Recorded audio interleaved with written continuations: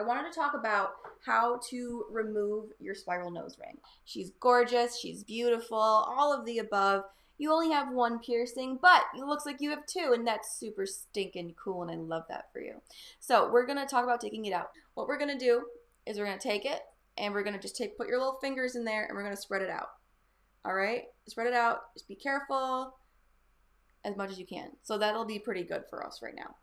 Then this is our nose piercing right here.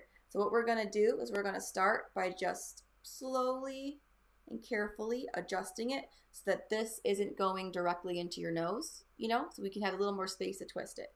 We're just gonna tilt that a little bit, and then we're gonna start by twisting. So we wanna twist this way so it comes out like this. So we're twisting so it comes out. So we're gonna twist that way.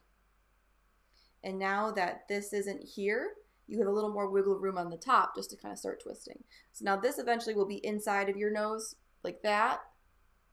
We'll just tuck that in. So you have no issues just twisting it on out. Twisty, twisty, twist. Twist, twist, twist. So I think the main point here is make sure you can move it a little bit, all right? This thing is able to be pushed, to be pulled. Give it a little shrink, right? Like when you put it in, just do that. And then when you wanted to put it in or out, just give it a little pull. Like a coil, And this is going to make it so much easier to put it in. Just like that.